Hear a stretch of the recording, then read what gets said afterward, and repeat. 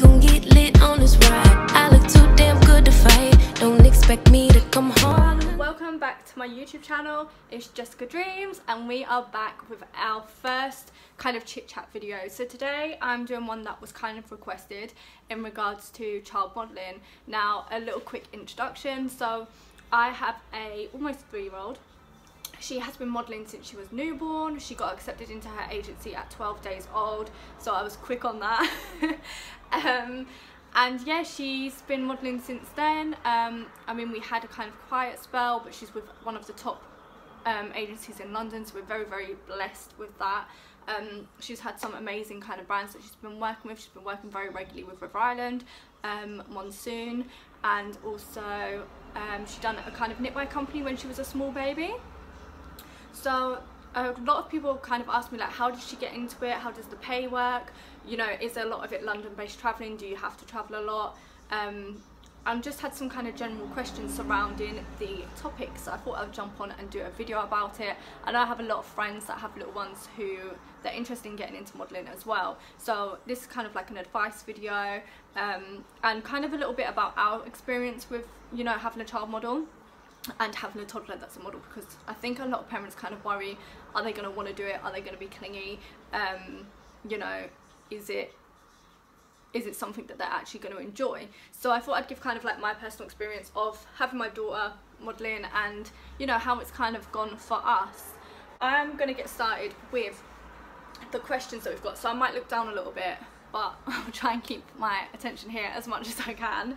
So in terms of, you know, getting started, how do you get started and how do you pick the right agency? So for us, I've done a lot of research. There's a lot of big scam agencies that will tell you you need a portfolio. They'll invite you to certain studios.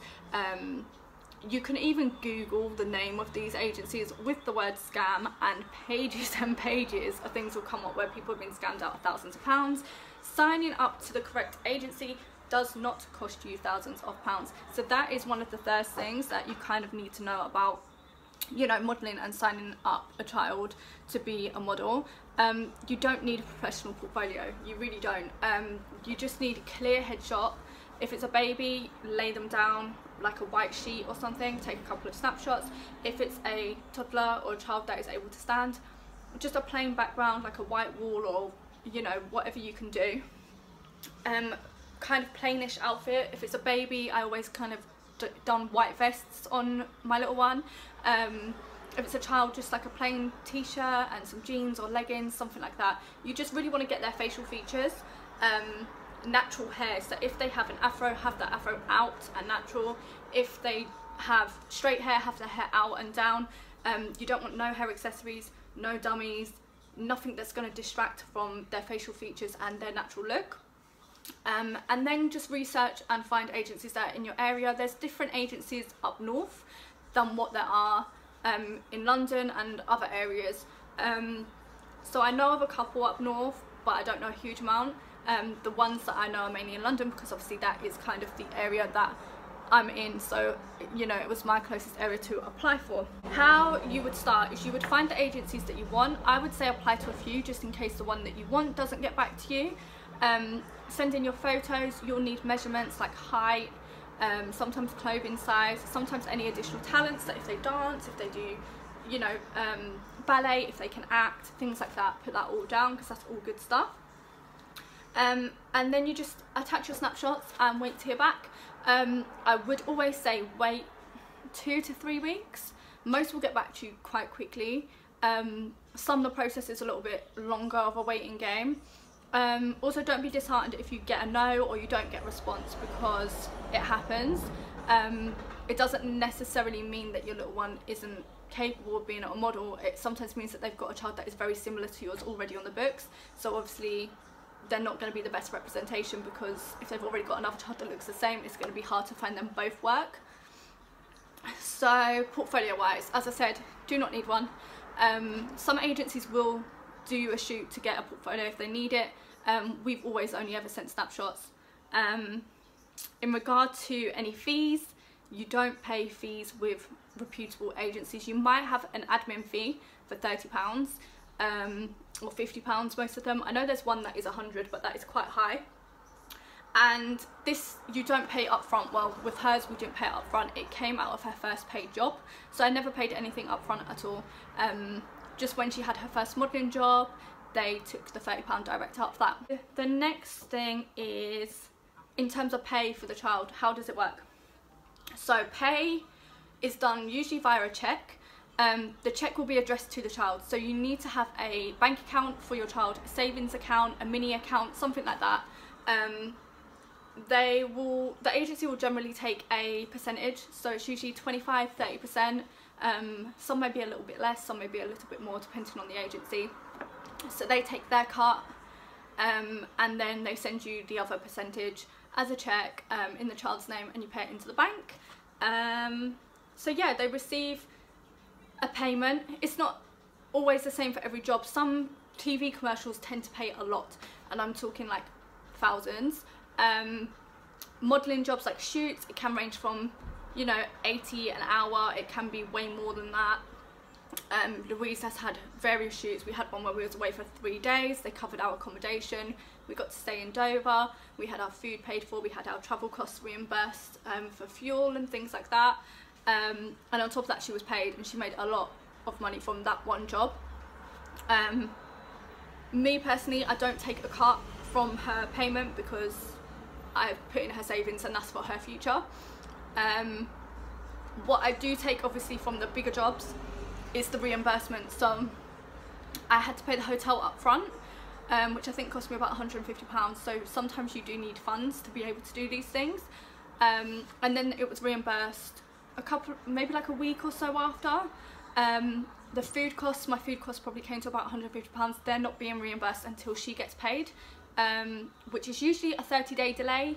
Around a month you'll get the payment. Sometimes it can be a little bit later, especially during COVID. It's a bit more delayed on the payment side, but as I said, for me it just goes in her savings, so it's not a big deal when we receive the payment. So yeah, that is how the paying side of that works. London travel. Someone said, do you have to travel to London for all of the shoots? Now, we live literally just on the edge. Well, I think it counts as London, but it's like London, Essex anyway. So we live on the edge. So we're quite local to most of London to go to shoots. So yeah, majority of her shoots and her castings are London based. As I said though, if you are up north, there is agencies up north that deal with those kind of areas. We have, however, had to travel to Dover. For me, that was like an hour and 45-minute drive each way. We are travelling to another one in Brighton, which again is about an hour and 40 minutes both ways. It can be a long day. I mean, when you have a toddler, children have like they have to get a working licence from your local council approved, so it's all done like properly. And once they get this approved, you can go, but the licence will tell you how many hours a child of that age can work. So for like toddlers, I think it's like 2 hours at a time. They can't work a huge amount of hours. Older children can do, I think it's like up to 5 or something like that per day, that is. So yeah, that is how that side of like, you know, travel and going to these things work. Sometimes you can be there longer than other days. We've gone to shoots where she's literally just done 1 hour, been paid for like a day, and it's done and it's finished with, and it's all gone really well. Shoots are always incredible as well. Like, she has the most fun. She literally enjoys herself. When it's toddlers, they know obviously they can be a bit like, they don't want to do things, or they don't understand direction very well. So a lot of the time on the shoots, they're playing with like a ball, or they'll throw it and she'll throw it back, and they'll take shots like that. They'll blow bubbles. There'll be various toys, like squeaky toys, and they'll tell her to do certain things, like maybe point or do fun things, or they'll give her props to play with. So it's always a fun experience for her, and she absolutely loves it. She always asks to go and do a photo shoot or to go to the beach, because that was where her last one was. She is now very friendly with the like hair and makeup team. She absolutely loves them. We always get food, we get snacks. Like, they really do look after you, and they're always lovely. It is a lot of fun, and it's a great thing for me and her to do together as well, because it gives us that kind of bonding time where we can do these things and enjoy it. That being said though, if she didn't enjoy it, I would probably not carry on doing it, because it is a lot of travel and it is a lot for them to do if they don't like it. Luckily she lets them do her hair. She's had her hair cut by them before. She lets them do her makeup, and she's more than happy to go on set, and she doesn't cling to me or anything, which I was shocked. I thought she would, but the team was so good with getting her involved, she was not even bothered if I was there or not. So next up, what do we have? So general advice. So as I said, I would apply, wait 2 to 3 weeks, see if you get response. Don't always go with the first one if it's not the one that you want. There's a few top agencies, especially in London, that I would say go with them if you get them. So I'd hold off and wait and see if you do hear from those before going with other agencies, just because of the brands and stuff that they get are usually a lot more frequent and a lot more well known. Louise's agency is fab. They do things like Gucci, Versace, Burberry. They do your high street brands, River Island, Next, Matalan. Get TV commercials for things like Amazon, like really big jobs. So a very good one to be with. Also, don't be put off if your child doesn't get work straight away. There's no guarantee that being signed will bring you work. Essentially the clients will message an agency and say, can we have a child that, you know, fits this description? Maybe it's blonde hair and blue eyes, female, you know, a certain height.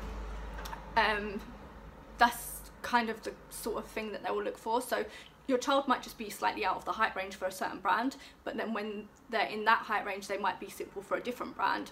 And it's just kind of how it works. Like Louise had a job at 4 months. She didn't have anything then until she was 2.5. So it was a very big gap. There was kind of COVID lockdown and stuff like that. So I was like, okay, it could just be that. Then she secured River Island and has shot with them maybe 4 times. And now we've just secured another brand. So she's doing that one. A lot of the brands will reuse the same models, especially if they like you and they get the shots that they need quite quickly because it's convenient for them. But as I said, Louise is nearly 3 and she models brands sizes for 18 months. So they tend to like older children that are small to do their baby ranges because they're easier to work with than like an 18-month-old would be.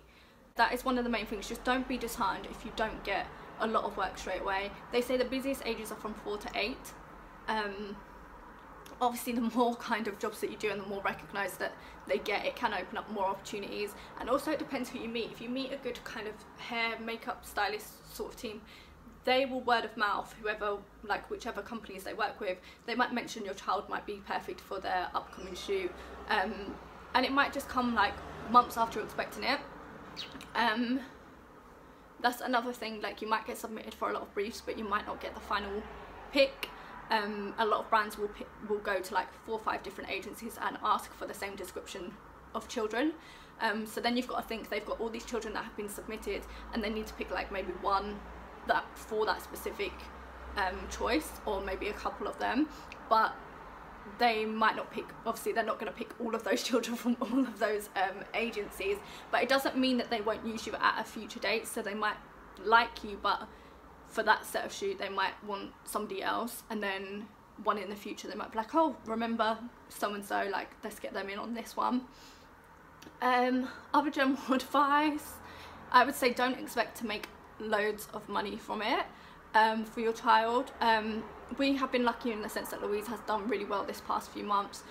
She has got a decent amount of savings from it, but I do know that at any point it could go quiet. So it's just one of those things. I would say enjoy it, make the most of it, have fun. I'm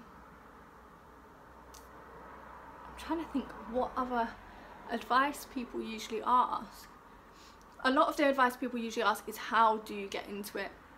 And it literally is just researching the area, knowing and being aware that you do need to travel. Like we're in London, a lot of the jobs are in London, but like even the other day we had to travel 1.5 hours to get to the other side of London. So you could be in one area and then you still got a long way to travel. I'm lucky in the sense that I do drive. However, this one was on the kind of tube line that we're close to. So it was just one tube, so I just jumped on because it's easier with a toddler to tend to their kind of needs and travel safely at the same time. I would just say in total, be prepared for long travel, be prepared to potentially go abroad, have passports ready to go, just because you can get bookings that are abroad, and it would be a shame to miss out on those opportunities if you just didn't have those kind of like passport and things ready. Those are usually cost covered, so it's not something that you would have to pay out for either. It's kind of like a free trip, I guess. And yeah, just kind of be prepared in the sense of you could get a lot of London shoots, however you could, especially in the summer months, you're going to be at beach type places. So if you live in London, a lot of summer shoots are going to be like seaside areas, which are not particularly close to London all the time. You're going to be travelling quite a bit for those type of jobs, and obviously you don't want to miss out on them either. So I would say it's good if you can drive, or you have somebody that can drive you. It is usually one person on set only, like to chaperone the child. So any shoots that we've gone on, it's usually just me and her. You can obviously have someone drop you off, but you just got to bear in mind, is someone going to want to drive 2 hours to drop you, and then they need to come and get you back on the same day? Like all around, that's like an 8-hour trip for somebody to do those sort of drops. Whereas obviously if you're driving yourself, it's like 2 hours there, 2 hours back. It's not quite so bad. So yeah, me personally, I don't mind my child being a child model. I had some experience of modelling when I was kind of like a teen and adult, but it was very different to this type of modelling because of my height. I'm very short. So I've done a lot of kind of music videos and beauty pageants and things like that. Whereas getting her into it, she is at a good age where, you know, she can do child modelling and she can grow up in that environment. Her agency also goes up to age 22, so she's potentially got a good kind of modelling career if she does want to carry on with it. I'm very relaxed in the sense of if she did turn around to me and say, "Mum, like, this isn't for me anymore, I don't like it," I would be like, okay, you know, don't worry about it. But as I said, it's a very good way for you to save up for your child. I'm not in a huge position where I can give my child heaps of money and buy her like a nice car or pay for her uni for her at the moment. I mean, obviously by then I hope to be, but at the minute it's not my reality. So this gives the savings and possibly future opportunities for her that I can't give her right now. So for her to be able to get paid a few £100s or a couple of £1,000s from a shoot, and it goes in her savings, if when she is 17, 18, if I'm not quite where I want to be and she wants to get a flash car, she is going to be able to do that. Or if she wants to invest in property, that's going to give her a big chunk to get started with.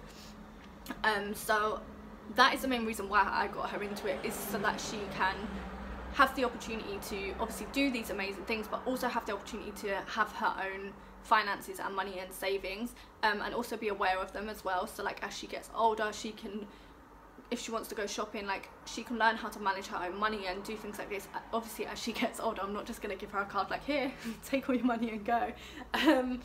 But it just gives a lot more opportunity for her, and I'm lucky in the sense that she does really, really enjoy it. So yeah, I would advise definitely going for it if you think that, you know, it's something that your child would be interested in and it's something that you would like them to do. But also just keep in mind, you don't get loads and loads of jobs all the time.